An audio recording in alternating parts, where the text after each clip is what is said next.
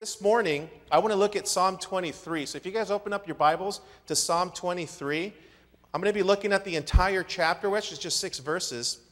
And I've entitled this message, Satisfied. And it's Psalm 23. I'm going to go ahead and read it, and then we'll get into our Bible study. Psalm 23, verses 1 through 6. The Lord is my shepherd, I shall not want.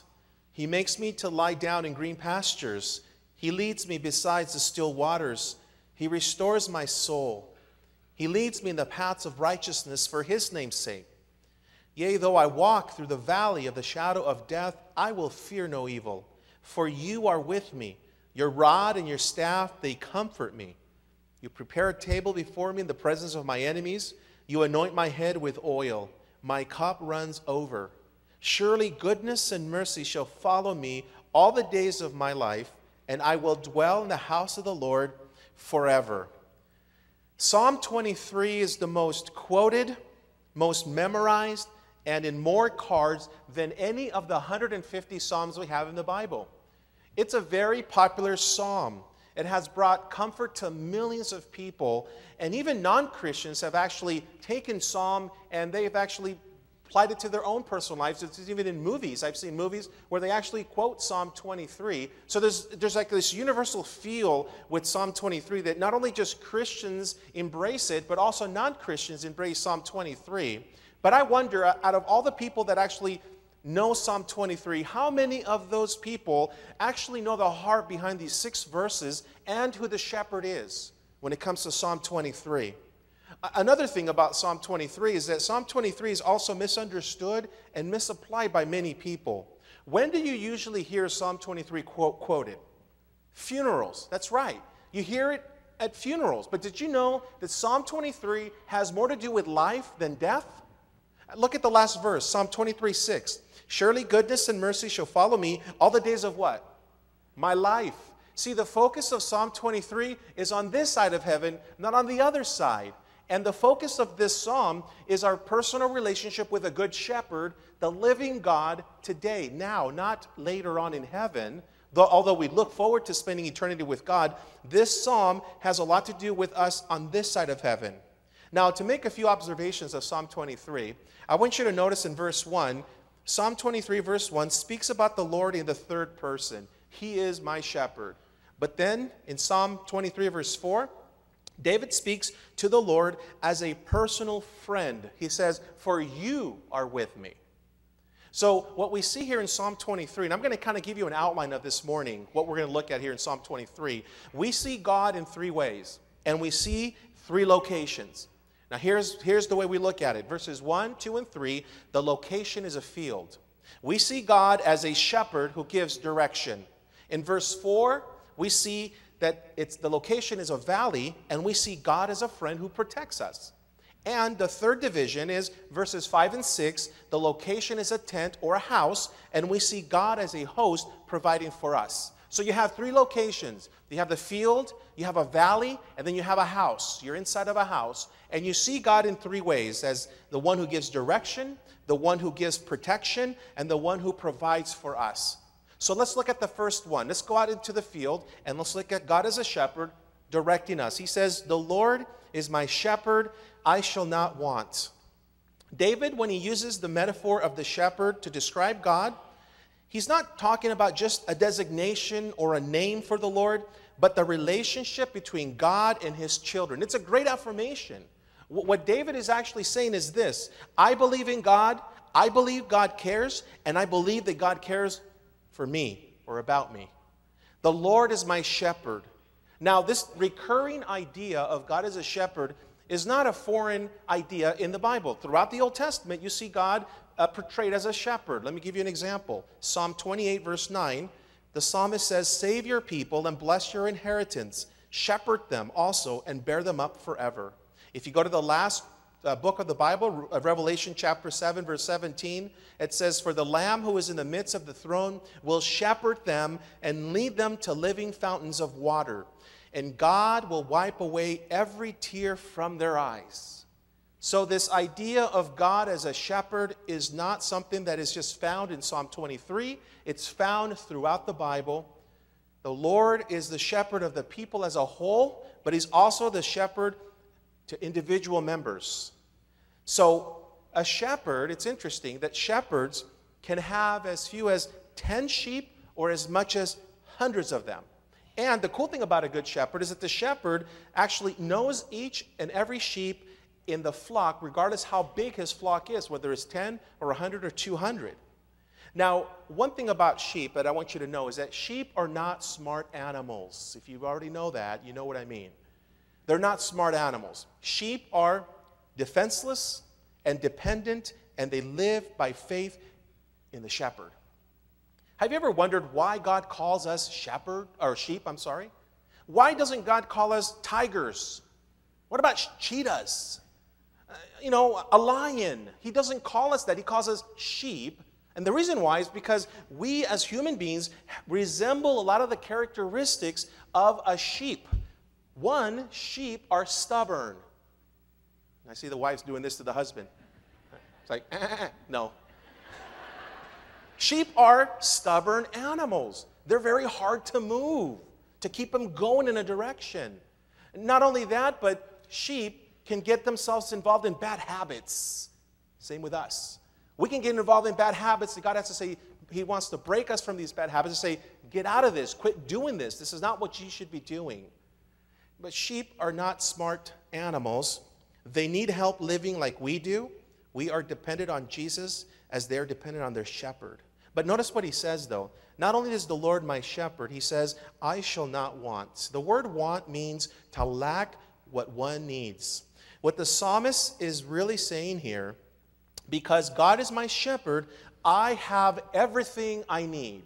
Wow, that's pretty radical. I have everything I need, is what he's actually saying.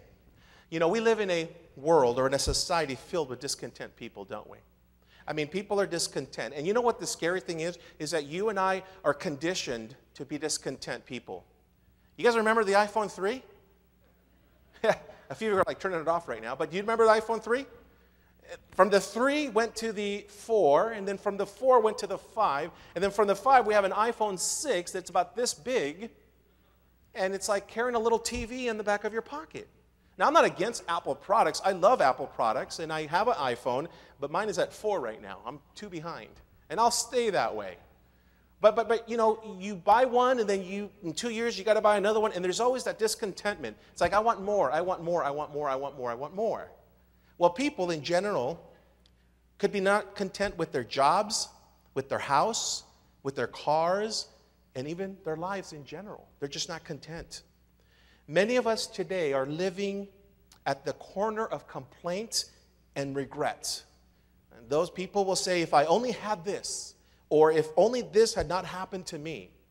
And many could say, the Lord is my shepherd, but not many can say, I shall not want. We can probably say confidently, the Lord is my shepherd, but when it comes to the second part here, I have everything I really need, a lot of us kind of choke saying that. Because some of us, if we were honest with ourselves, we have set expectations of what our lives should look like. I call those people, they have a supermarket mentality. They have a list of things and how their lives should be, and the way they want their lives to be, and they thought that God would give them that list, or at least when they wanted it, but it didn't happen that way. And life is not like that. I wish it was. I wish it was that easy. But God has promised us one thing, and you can hold on to this promise, and you can claim this promise, and that is in Philippians 4:19, my God shall supply all your needs according to his riches and glory in Christ Jesus. Did you see that? My God shall supply all your needs. See, there's a problem with this because when non-Christians see Christians complaining or being discontent, see, a non-Christian will say, I don't want to follow your shepherd. Your shepherd doesn't provide for you. You're always complaining. You're always discontent. I don't want to be a Christian because if that's the way your shepherd is, I don't want anything to do with him. He doesn't take care of you. He's a bad shepherd. And that's kind of like what we give people when we complain, when we are discontent. And people, non-Christians, see that. They're like, I don't want to follow your shepherd.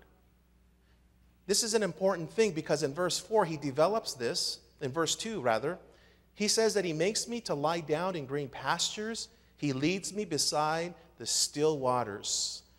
These are peaceful places for rest and feeding.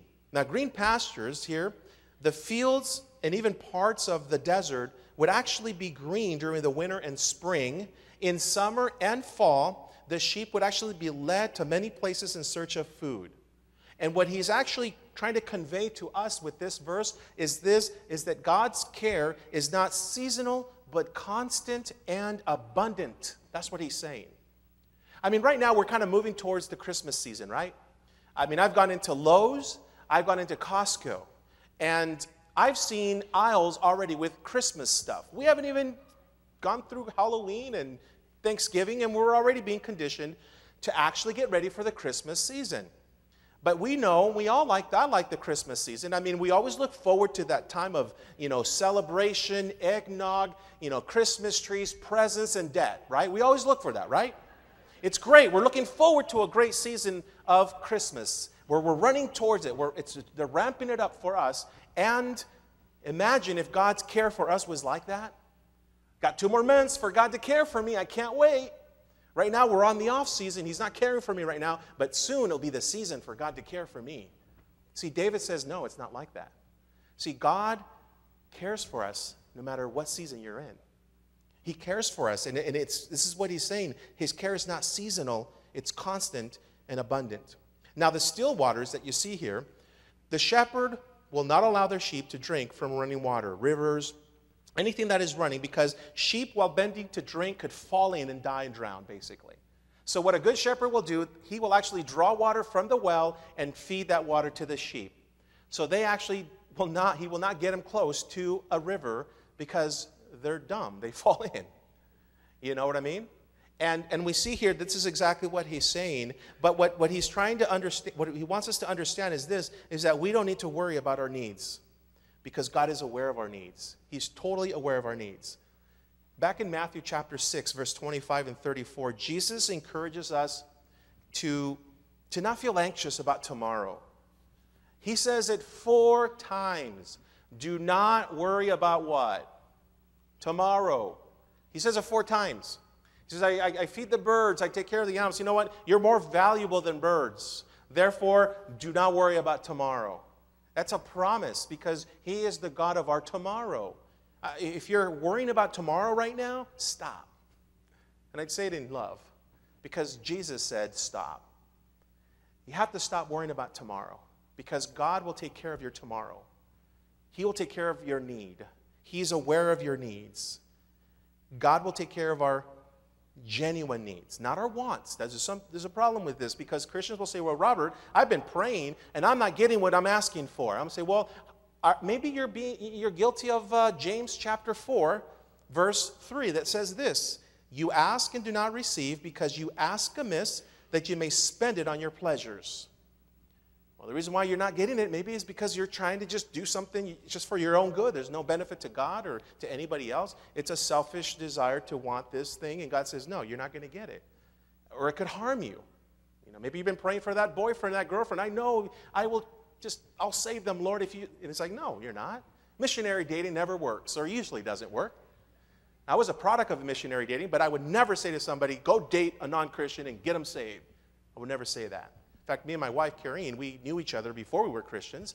We're both pagans, non-Christians, and then she got saved, and then I came right after her. But I would never say to a Christian, go and date somebody. Hey, go ahead and pray for them. Yeah, they look good. No, God says that's to spend on your own place. Yeah, a lot of you guys are like, yeah, maybe you brought that person here. But anyways, uncomfortable, weird, right? So, he says he restores my soul. The revival, the refreshment of the soul. It's interesting to me that this indicates the returning of life. Sheep that fall on their back cannot get up. You know that? If they were to fall on their backs, they could die. They could really die. So the shepherd, what he does, he scans his flock constantly. And if he sees one of his sheep on its back, he immediately runs to that sheep and he picks it up and puts it back on its feet. That right there, he just restored their soul. He saved that sheep's life. And it's interesting that this is what we see, that a well-informed shepherd is very good at that. He's not going to allow his sheep to die. He restores their soul. Well, the same application can be made for us as Christians. Before you were a Christian, you were kind of like on your back, drowning in sin. You were dead, the Bible says, Ephesians 2:1, and you he made alive who were dead in trespasses and sins. So we see that God is the great restorer of the soul. He's restored your soul. If you're a Christian here today, he's restored your soul. He's given you life. And not only that, but practically speaking, when you have failed the Lord, when you have, basically just fumbled in your Christian life, God will still forgive you. He will still restore your soul. He will still renew a right spirit within you, like he did with Peter, who denied him 3 times. God did not leave Peter on his own. He didn't leave Peter just to wallow up in his sadness and all the things that he was dealing with emotionally. Jesus went to Peter and he personally restored Peter. He didn't leave him alone. But not only that, in verse 3, notice, he leads me in the paths of righteousness for his name's sake. This speaks of the basic moral direction of God's children's lives towards an upright life. It is seen here as a blessing, not a burden. As a Christian, we are called to live upright lives. There shouldn't be any room for the old life. We've just got saved out of that old life. So for us to continue in the old life is not biblical Christianity. For me to continue doing the things that I used to do when I was a non-Christian is actually violating Scripture, and it's actually just basically just looking at the Scriptures as ineffective in my own life. But the Bible makes it clear that we are to live a holy life, a life that is upright. That's what he calls us to live. And this is what he's saying, is this righteousness. And notice, though, it's for his name's sake. It's for his name's sake. What does that mean? Well, first of all, let me go back to the shepherd analogy. A shepherd with a bad reputation would be known throughout Israel. I mean, what kind of reputation would a shepherd have in Israel if everyone knew he was careless and irresponsible with his own sheep? Wouldn't be a good reputation. So what God is saying here, for his name's sake, that is, in order for God to preserve his reputation for being true to his revealed character. What does this mean? Let me put this practically. God's name is on the line in your life. God's name is on the line in your life. You may be the only Bible that somebody's reading at work. Somebody's studying you. Because you know that the moment you say you're a Christian at your work, all eyes are going to be on you for the rest of the year, right? Until you leave that job. Or a non-Christian in your family, a non-Christian that's as a friend, when they find out you're a Christian, they're going to be watching you. They may not pick up a Bible, but you're going to be the Bible that they're actually going to be looking at and studying. So God's name is on the line in your life and in my life. So we are either giving Jesus a black eye or we're representing him well. You know where I see Jesus get a black eye a lot? And I hate this, is Facebook. I don't know why. I mean, people will claim to be Christians on Facebook, and in the same post, they're tearing somebody else down and calling them bad names. I'm like, can you delete that post, please? I wish I was that bold to do it, because then everybody gets on that thread and they attack you, But you find that a lot, and you're like, serious? Please don't say you're a Christian. If you're going to use that language, if you're going to show people how drunk you got last night and post pictures, please don't say you're a Christian, or remove that religion part that says Christian. Put confused or something, right? Something. Just put something else but that. Because I think that's right. I mean, I think most of the time people are confused. And that's what I see. When I see somebody doing stuff, I'm like, they're confused. They don't really understand what it means to be a Christian. And we see here that God's name is on the line in our lives. We have to be very careful because, see, God wants to show the world that he is faithful to provide for all our needs and to guide us in paths of righteousness for his name's sake. So what he's saying is, show God off. Show Jesus off. Show him off to people. Represent Christ the way he should be represented. It's for his name's sake. David said this in Psalm 31:3, "For you are my rock and my fortress, therefore, for your name's sake, lead me and guide me." So we leave the field, and now we go into the valley. Can you guys shut the lights? No, I'm joking. No. You'll see why I said that here in a moment. Now, one thing about this, and I want to read this here for you. "Though I walk through the valley of the shadow of death." Life, when we talk about life, life is full of peaks and valleys, calm streams, and roaring rapids, right? Sometimes. I mean, Jesus made it clear in John 16:33, in this world, what? You will have what? Tribulation. That's a very hard verse to take because our own Savior warned you and I that we are going to have tribulation in this world. The word tribulation means pressure. So Jesus is saying, in this world, you're going to have pressure. And how many of you probably had a lot of pressure coming to church today? Maybe somebody didn't want you to come to church, and you got pressure. Or at work or last week, you were pressured. And it's true. We will have pressure in this world. So life will not always be about green pastures, still waters. There will be valleys. I have never met a Christian that says, I am praying for valleys today. I have never met a Christian that says, I am praying for trials today. I can't wait, Lord, what is it? You know, there's songs that have these kinds of lyrics in them that I don't sing. And I'm not trying to be unspiritual here. I'm being honest with you. I mean, there's a song by Mercy Me that my wife, Karine, plays. She has played it, and it's called something like Send Down the Rain. Something like that. Basically, send out whatever trial you want to send on me, do it for your glory. I don't sing that part. I have a hard time. I do. In fact, if I could get into that CD, I would take that track out somehow. But because it's hard to say, oh, yes, I mean, yeah, do I go through trials and vows? Absolutely, I do. But I don't want to ask for them. I'd rather have them come to me and then let the Lord deal with me during that time. But I'm not going to ask for them. You know, one person that comes to mind who had a very deep valley was Naomi. If you remember Ruth chapter, I think it was chapter 1 or 2, she lost her husband, and then she lost her 2 children, her two boys. She was literally just without any family. And she came back to her town, Bethlehem, and as she was heading towards her town, the Bible says that the people saw her come, and there was something with her face because they said, is that you, Naomi? I'm sure they knew who she was, but there was something about her face. Something physically happened that she came, and they said, is that you, Naomi? And what did she say to them? Don't call me Naomi, which means pleasant. Call me Mara, which means bitter. And then she gives it to them. He says, for the Lord has dealt very bitterly with me. Whoa. What do you do with that? I mean, could you imagine during this time of fellowship, you're hanging out with another Christian, and you're like, hey, what's your name, brother? I'm this. How you doing? Well, the Lord is dealing very bitterly with me. What do you do with that? Next. How are you doing? I mean, we're uncomfortable.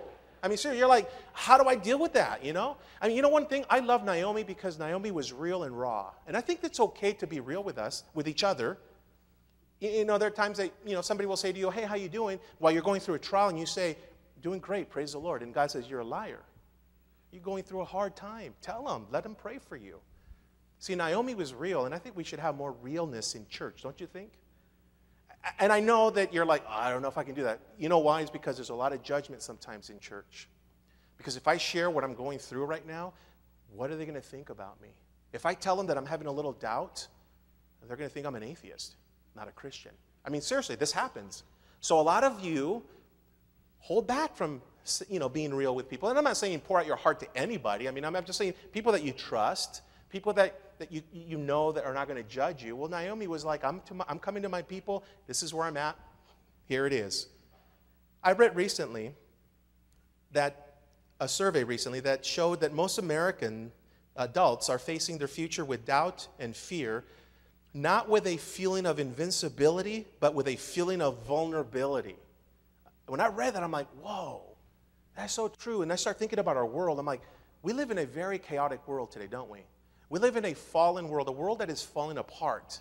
I mean, when you have ISIS making threats against the United States that they want to come here and wipe us out, and then you hear that this person got beheaded, that their head was chopped off, all of a sudden you're like, whoa, it's here. Wow, this is crazy. And now, to add on top of those ISIS threats, now you have Ebola. Now you're freaking out because you're like, whoa, I'm not going to fly in a plane now. I'm not going to, all of a sudden, things are getting a little bit more stressful.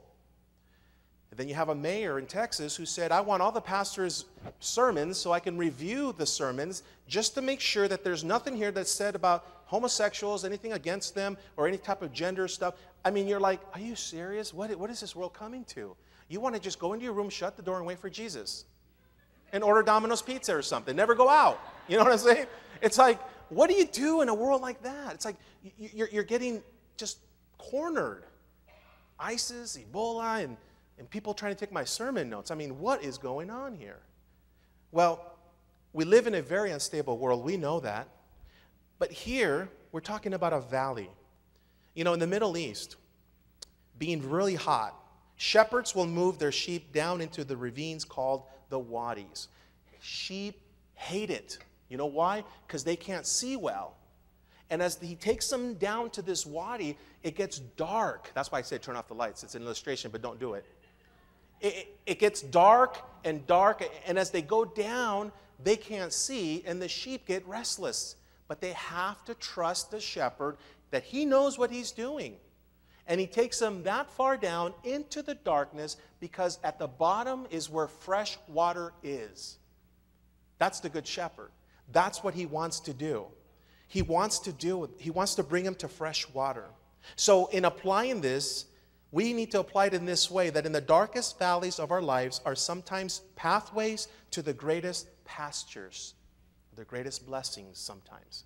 A good example of this is Joseph. You remember Joseph when he was thrown in a pit, this dry well? He was thrown in there by his brothers, and he was left there. And then they sold him as a slave, and then he had a little break in his life because God began to use him in a very big way. Then his boss's wife came on to him and wanted to basically sleep with him. And Joseph said, no way, I'm not going to give in to your perversion. He went the other way, and then she got upset. And then she said, it was him who came on to me. And then her husband says, oh, really? Then he's going to jail. And here's Joseph going through another valley, from a pit to a slave, now in a dungeon. And then at the end of all these valleys, God worked something interesting. And he said this, and I quote, Genesis 50:20, speaking to his brothers, but as for you, you meant evil against me, but God meant it for good in order to bring it about as it is this day to save many people alive. Isn't that awesome? You're like, no, it's not. I would want to go through all of that. But my point is this, is that God will take us through valleys because at the end of that valley, there's something more. There's something else that God is doing in our lives. You know, it's interesting here that he uses the word death, and he uses it figuratively, and it speaks of gloom. But I want you to notice something here that is very important that we miss. Notice this, it doesn't say the valley of death. What does it say? The valley of the shadow of death. Let me ask you this. Can a shadow hurt you? Can the shadow of a Doberman Pinscher bite you? Can the shadow of a knife cut you? No. Neither will the shadow of the valley of death. Death will not destroy you. And what he's talking about here is very important because he's telling us here basically that the valley of the shadow of death cannot destroy you. It's a shadow. Sheep are feeling death, but it's just a shadow. There's nothing that you're going to get hurt by it. You're supposed to trust the shepherd. Another thing that I want you to notice that it says, though I walk. I wish it said, though I run through the valley, or though I hop over the valley. It says walk. Well, why would it say walk? Because, see, listen, God will walk us through the valley. God is there in the midst of our valley. He's walking us through. He doesn't want you and I to run through our valley. He wants us to walk because there are lessons that we are taught through these valleys. You know, I love the story of Shadrach, Meshach, and Abednego. It's Daniel chapter 3. You guys remember the whole story when you have Nebuchadnezzar, who was a weird king, erected this image, and he sent out a decree for everybody to say, he said this, every person now will need to worship this image. So at the sound of all these instruments, I want everybody to bow down to this image and worship it, because it resembled him. Well, these 3 young Hebrews said, no, we're not. So when that happened, the time came when all these instruments went out, that everybody bowed down to the image except for the 3 Hebrew men. Imagine how weird that must have looked. Everybody's on their faces, and they're the only 3 going like, I'm not going anywhere. I'm just standing up right here. Well, somebody saw it, and they went up to King Nebuchadnezzar and said, King, remember that decree you sent out that said, at the sound of all these instruments, everybody's to bow down and worship your image? Yeah. Well, guess what? There's 3 Hebrew men, Shadrach, Meshach, and Abednego, did not. They stayed up. They did not bow down. And he says, well, bring them to me. So he did. He brought them over. The 3 guys came up, young guys. And he said to them, hey, did you guys not bow down to my image? And you know what they said? This is my interpretation. Yep, we didn't. Because we're not going to serve your gods. We're going to serve the God of heaven. We're going to serve him. He's the real God.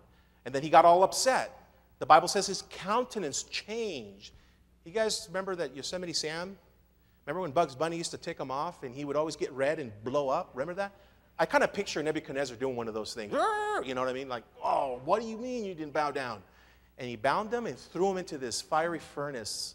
And the weird thing is that he turned up the fire even more. I'm like, what is that going to do? They're burning already. That's not going to do anything to them. It just shows you when you're enraged, you do dumb things. You don't think right. So he throws them in to burn to death, bound. And again, why would you bound them? It's not like they can come out of this hole. They're there. You're done. But then all of a sudden, Nebuchadnezzar saw something very troubling. And he's like, hey, counselors, hey, guys, can you guys come here for a minute? Yeah. How many did I throw in there? 3, king. Okay, there's 4. And 1 looks like the Son of Man. God was in the midst of the fire with these 3 Hebrew men, and then he pulled them up, and none of them were burned, singed, nothing. They didn't even smell like they were burned. And then that's when Nebuchadnezzar says, I'm going to worship your God. Okay, he's the right one. You're right. Let me tell you something. God is in the midst of your fire this morning. God is walking with you in your valley. Whatever that valley is at this moment, God is walking with you. He's not going to leave you alone. He will be right there in the midst of the fire. That is why he says in verse 4, I will fear no evil. David understood that he understood this because he was under the shadow of death with Saul. As Saul was running after his life, Saul wanted to kill him, but God had protected him. And he says, for you are with me. The evil that surrounded him was very scary, but when God was with him, there was no reason to fear evil. I love what Isaiah 54:17 says, no weapon formed against you shall prosper.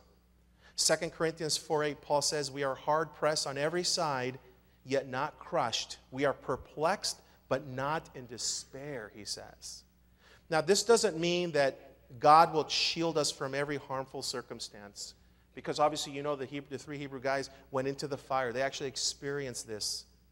But we got to understand one thing is that we should never fear evil in our valleys because God is the one in control. And not only that, but no one can knock him off his throne. God is stable. Nor can anything or anyone remove me from the love of God. That is why Paul says in Romans chapter 8 that you and I are more than conquerors, because there's nothing on the face of this earth, under the earth, or in heaven that can remove you and I from God's love. That makes us conquerors. Amen? We have to understand that. Because when we understand this, then we can go through our valleys with a loving God. That a God who loves me will protect me. He will give me direction and guidance, and nothing will smash me unless he allows it, of course. But he says there, though, your rod and your staff comfort me. This is the equipment of a shepherd. A staff was used to direct the sheep, and a rod was a club that protected the sheep. And sometimes they would actually put nails at the end to actually fight off predators. But we see, though, that the shepherd here is seen here as a good shepherd. And Jesus himself said this in John chapter 10, verse 9. He says, I am the door. If anyone enters by me, he will be saved and will go in and out and find pasture. So God himself is our protector. He's our shield.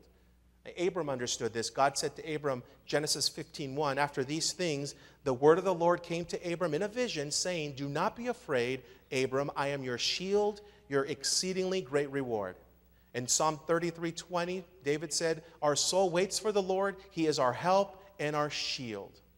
So we go from the field and we go into a valley, and out of the valley now we go into a house, a tent. And now he says here that God becomes our provider, our hosts. Notice what it says there in verse 5 and 6. You prepare a table before me in the presence of my enemies. You anoint my head with oil. My cup, he says, runs over. Hospitality was very important in the Middle East, and it still is today. Hospitality was huge. They were famous for it. Here we see God as a great host who would bring you into his house, and he would provide for you. He would be the greatest host ever. And we see that there are some enemies here, and the enemies here are portrayed as powerless to prevent the enjoyment of God's generous hospitality. Now, the anointing part of oil, it says there, that you anoint my head with oil. Sheep would have this problem with insects and lice. There was a fly that would actually land on its nose, and because of the wool being so thick, they couldn't, swat a fly off their nose. If the fly landed, it would actually lay eggs there, or if it landed close to the ear, it would lay eggs and it would embed itself into the head, and it would actually kill the sheep if the shepherd did not put oil on top of its head, because the oil would cause this slipperiness to be upon the head. So any insect that would land wouldn't have the effectiveness to lay eggs on it. It would slide off. So the shepherd would actually protect the sheep from those enemies. And that's what God is saying to us. He will protect us from our enemies. And notice that it's a cup overflowing. That's how generous God is, that it's overflowing. And then he says this, and I love this part, verse 6.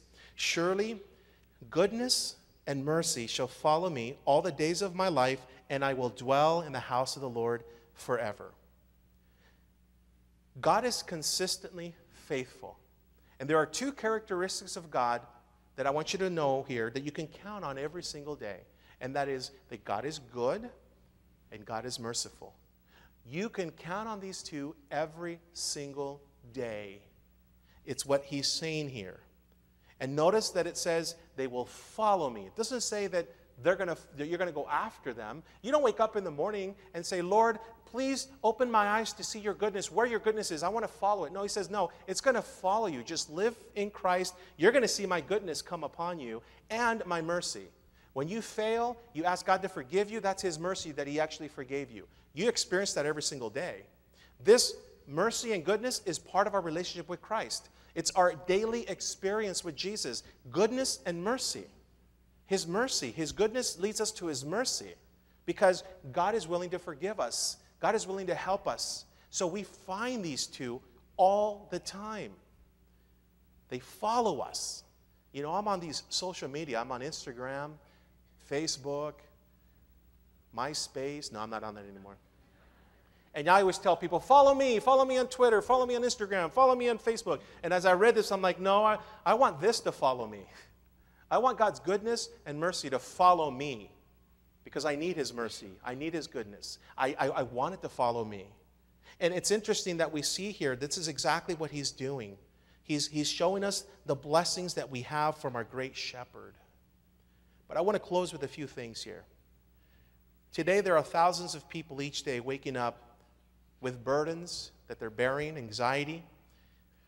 And my question to you is, are you one of these people? Are you one of these people that are bearing these secret burdens that you're not telling anybody? You're just trying to carrying it all on your own. Let me encourage you. No matter what circumstances you're facing this morning, when you follow God, you are safe and sound because he cares for you. As one person put it, and I quote, though you may not know what will follow, you can know whom to follow. That's the promise that we have with our good shepherd. Another question that I want to ask you is this. Do you know the Lord as a personal shepherd? Do you know him as the shepherd? Maybe you're here this morning, you were invited for the first time, or maybe the third time, and you don't know the shepherd personally. You don't know who this is, and you're being introduced to him, and that's Jesus Christ. Jesus said, I am the good shepherd. The good shepherd gives his life for the sheep. Or maybe you do know the shepherd. You're like, I know the shepherd, but you're a stray sheep. Maybe your life hasn't been all good, all bad, all right. Maybe you've kind of left the sheep pen. Now you're kind of like the prodigal son, the prodigal daughter, whatever you want to call it. And now you've been messing around with the world, and you're like, and God is saying to you, you need to come back to my pen. You need to come back here. So either you don't know the shepherd personally, and I want to give you that opportunity today, or you do know the shepherd, but you need to come back to the pen, to Christ.